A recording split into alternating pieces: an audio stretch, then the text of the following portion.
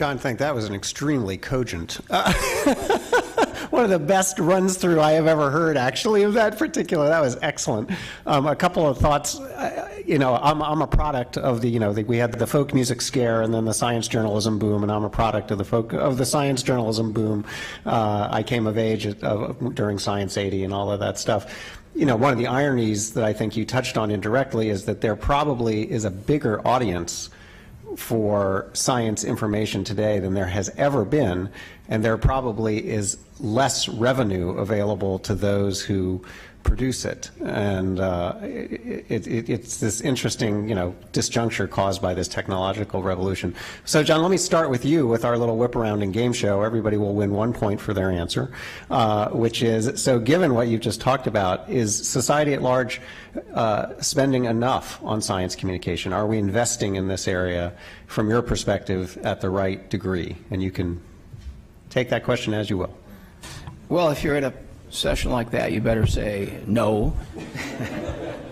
I'm actually, when you say, is society investing enough in communication? I think that it's a little bit less about money and more about structure.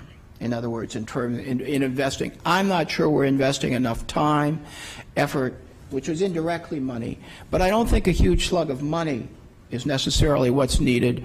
I think what is more needed are mechanisms how we can better utilize the skill, the opportunities, coordinate them that are out there, and that was alluded to, I guess, from the first day of the meeting. I wouldn't, if somebody said, give me $1 million to do X or Y, I would be hard put to do that at the moment in terms of science communication. That's probably to some extent my own ignorance, but I think that I would always answer no, because I don't think we spend enough money on science education, which is a core part of communication, and I'm not sure we spend enough money on communication, but I'm still not convinced where, or I need to know better how we would spend those dollars and how we could in fact feed into the structures that we have and better coordinate and better utilize them. All right, so let's come down the table towards me, and Hal, you want to take a swing at that? Well, I'd work on a congressional committee, so my answer is in the context of an inquiry that we're conducting right now with the National Institutes of Health about what they're spending under the term communication activities. And in particular, that inquiry was spurred by things that were going on at the National Cancer Institute. So I don't think that's really the right question. It's really my answer, because in terms of what's going on at NIH, because they don't have the money.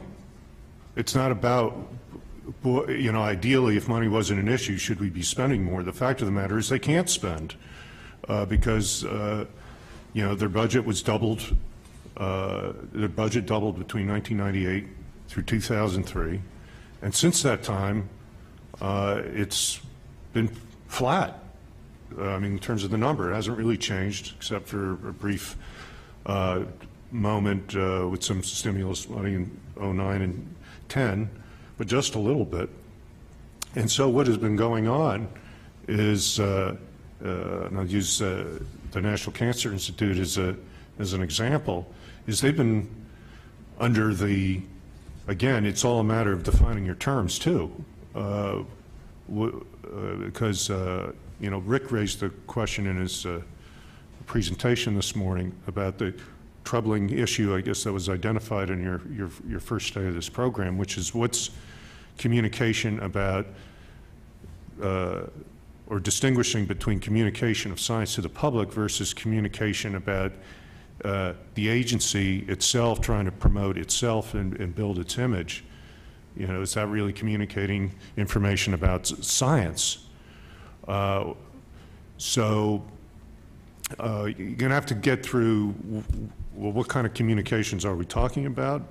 But the real pertinent question right now is, which NCI is answering, because they were spending about $68 million a year in fiscal year 2006, or the Office of Communication and Education, and whatever that covers. And then now that is down to somewhere in the 34 million. So that started under one administration into another one. So this is not a political decision as much as it's driven by the financial times and the budgetary constraints.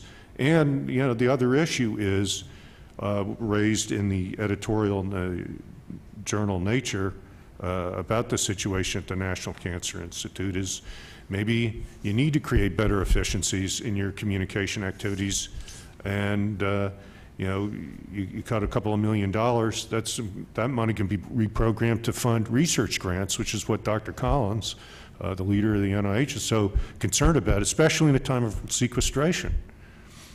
So the question is, they're going to have to cut back and rethink their whole approach to what they're spending on communications. But then that gets you into a deeper discussion as to your definition of terms. So I'm sorry, I'm not really answering your question. A common issue in Washington, priorities. Next take. Okay, thank you. Well, first of all, thank you. First of all, I have to for full disclosure, I'm the Senior Vice President of the Pacific Science Center in Seattle, Washington, a public science museum. And so I have these really two hats. I'm a rotator at the National Science Foundation, and as this conversation goes on, I really have to wear both those hats because my career is in science communication, whether it's through museums, connections to the formal STEM education world, or doling out the money, so to speak, at the National Science Foundation. So in answering this question, it is an interesting one in terms of putting it in the area of money.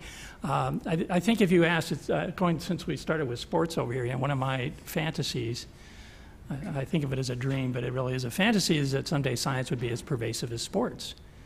So you have, after school sports, intramural sports, and I know we've made it when everybody has to rush home for Monday night science, which is a real fantasy. But the question is, so then you would ask, so do sports people think we've spent too much, if we need more science communication in sports? I'll bet you most of the people that are really involved in it say yes. And many of us would say, wow. So I don't think it is a question of, do we need more? Yes, we do. But then the question is, where should that be allocated? And I do think there are areas that are absolutely critical, and they've sort of been alluded to here.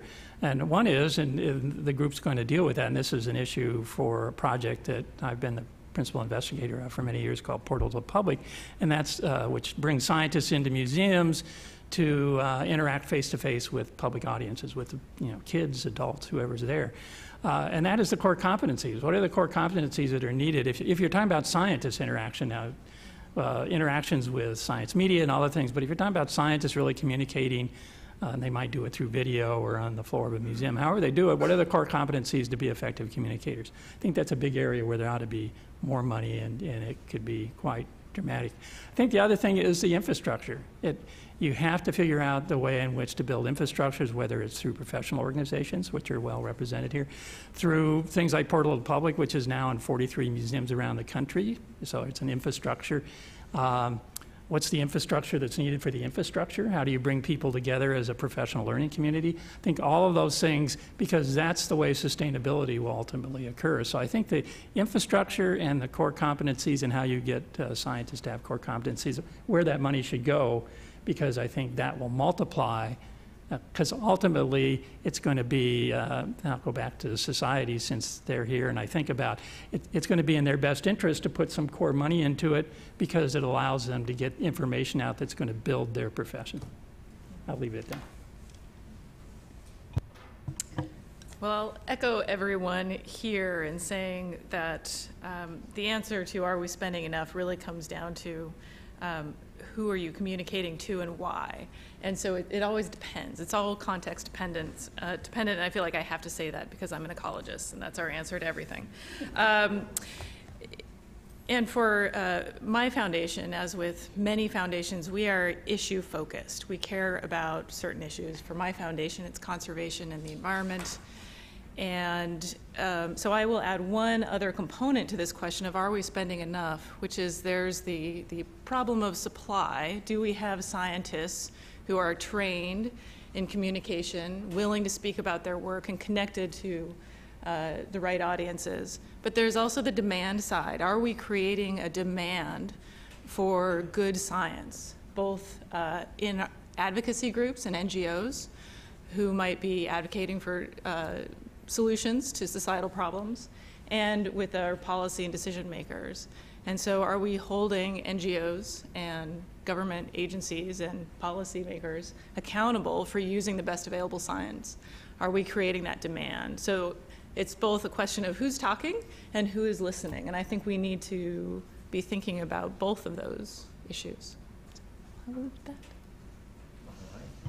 that. Well, I will try to answer that question, but I have to admit I cannot answer that question about enough, because, well, if you want to know whether funding is enough, you have to first know what the current state is. And so I don't. So my disclaimer is I have no data.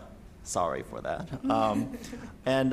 The reason is And just because, to clarify, you're talking about data on federal investment, yeah, I federal, assume. right. So my part of the question is the federal investment. What is the federal government investing in science communication? I don't know that answer, so I can't tell whether that's enough or not. And why? It's because science communication is not a separately budgeted activity in the federal government. So I am part of a rather elaborate infrastructure in the executive branch to collect data on funding for research and development, for STEM education, for physical research infrastructure such as laboratories, big pieces of equipment, and cyber infrastructure. And also human resources, the people involved in the enterprise. So we have lots of data on that. So we can break it out into, life sciences, what part of that. But we don't have data on science communication as a separate activity.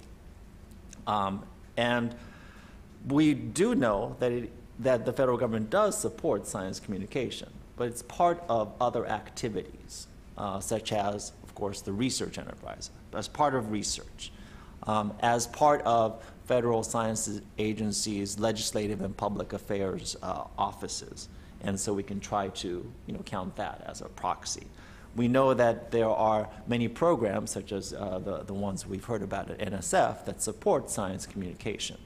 But there's not the infrastructure to bring those together into a good data set. Now, is that good? Well, that's a question for all of us. Should there be more of an infrastructure? Well, I don't know. I don't know that, but of course, maybe collectively we can we can try to understand that. One interesting thing for me, looking at the federally supported science enterprise, is that even when it comes to formal science communication, the federal government has not taken a leadership role in that. And I'm talking, of course, about the peer-reviewed journal infrastructure, such as Science, my former employer. The federal government supports a lot of the research that is conducted, but when it comes to publishing that research and communicating that research in the science community, we know that most of that is in private hands. It is in the journals, which are Science, as you know, as I know, is not part of the federal government. That journal is a private nonprofit enterprise. So it is supported by federally funded research, but that infrastructure is outside the federal government. And of course, we know when we expand that beyond formal science communication to this broader life sciences communications that we're talking about, that most of that activity is outside the federal government. And I suspect that it is supported by funding sources that are outside the federal government. So that's a long way to go. And Kay, let me just ask you to put this in context. Can you remind folks of what the R&D landscape in the United States looks like? What's the total spending on R&D, private and public, in the U.S.? 140? $450 billion. Right. The U.S. U.S. supports $450 billion worth of research and development. There is an official government definition of research and development. And what proportion of that And is, of that- is public? Of that, two-thirds of that is privately funded. That is mostly companies, but also nonprofits and foundations. And then 1/3 of that is the federal government, about $140, $150 billion. Right, and So then we that can quibble, but the general conception is that the taxpayer is more down at the basic research end of the scale. Yes. And then you move towards the more applied end of the research scale as you move towards private. And all along that spectrum, everybody is communicating in some form what they do, whether it's a Yes. press release touting some drug that actually doesn't work, or whether it's a federal agency touting its greatest and latest advance in supercomputing, right? Right. And the public communication is important to federal agencies because ultimately, why are they supporting research? It's because it contributes somehow to their mission.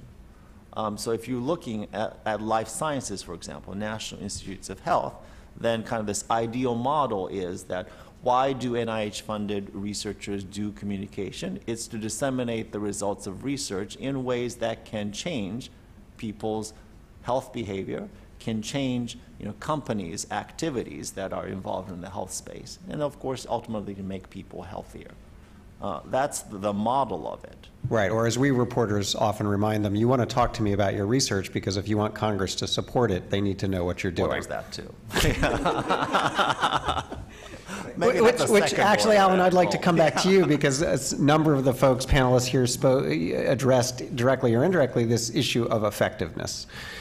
So we talked about quantity, which is one issue, but then there's the quality issue, which is this having an impact? And we've already heard from Rick and Bruce that, boy, evaluating this is really hard, and it depends on what you're evaluating for. But your committee has actually tried to do this, right? You guys have tried to look at a particular chunk of spending at a particular agency and ask, is it achieving something that is in the public interest? And can you talk a little bit about how you addressed that issue and why it even came up? I did. I forgot Kai on the phone. Hold on, Alan. Sure. I'd actually made a note of myself to remind Kai, you want to wade in here? Thank you very much, David. First, I think that the high level of this conversation this morning is really quite inspiring to me. The Packard Foundation, just in terms of what Kay was just saying, accounts for about 0.5% of the 0.05% of the overall R&D spending in the United States, a little bit less than that. And that, I think, puts into perspective the role of private philanthropy. We're the 8th largest private foundation in the country, and we account for something that, rounding error is even too much to say about what we're doing. Over the past decade or so, we've been supporting Compass, Brooke Smith's organization, and trying to not only to demonstrate what they're doing and to demonstrate a model of science communication, which I want to say a bit more about in a moment. This is science communication that is allied somewhat uneasily with activism. And also to begin to build an infrastructure that works in our particular context of funding largely NGOs in the conservation space. Today, Compass raises about half of their budget from sources beyond the Packard Foundation, although we remain their largest funder. And over that last 15 years or so, Compass has pioneered a nationally significant model. So it's not a question of scaling up in the sense of gaining broader reach. I think Compass has an impressive reach and has developed really a way of communicating conservation science that has really changed things in measurable ways. Let me say that with some trepidation in front of David Malakoff, because the science journalists are, of course, in many ways the judges of whether we've been successful. Now, what we've been doing, I think, what the Packard Foundation has been doing is not just Compass, but we've been investing in total somewhere between $1 million and $1.5 million a year. So we are we're one example of what John Burris would might do if he had an extra $1 million a year. And as Amanda said, we've been trying to increase the supply of scientists who are interested in communicating. That is building on the intrinsic and trying to strengthen the intrinsic motivation. We've funded a program called the Aldo Leopold Leadership Program, which is housed at Stanford but reaches all across North America to environmental and conservation scientists. We've now enlisted and trained about 200 fellows over the course of the last 12 years. Compass, you know about already, but Compass's job is really to help build the demand for science communications, to build an audience, to demonstrate the viability of the model, and also to engage in training. Some of the Compass has historically contributed important parts of the communications training of the Aldo Leopold program. And the foundation has also been a quiet partner of the Monterey Bay Aquarium in California, which was founded by the Packard family, and is a major science engagement institution on its own. The Monterey Bay Aquarium is self-sustaining in the sense that the gate pays for their operating expenses, not the capital expenses. And I think in all of these enterprises, we have been drawing upon scientists from across academic institutions, and that's an infrastructure model that's different from this Office of Communication within universities that John mentioned. We've done that partly through the prominence of conservation and environment in the culture. And so I think what I would describe this as trying to promote science that informs people in controversial areas. This is always an uneasy line because the question is, do the scientists have an agenda? But in the context of infrastructure, this means that we have infrastructure to borrow from, infrastructure of the NGOs and of journalism, now of social media, to make use of. That we're not trying to build those institutions directly, but trying to provide content, trying to shape the way in which they do things. And our grantees, I think, have been reasonably successful in doing so, given the nearly microscopic level of resources invested. Let me stop there. Thanks, Guy. So there's your answer to how you're going to spend that $1 million right there. I'm glad to have it, John. Yeah.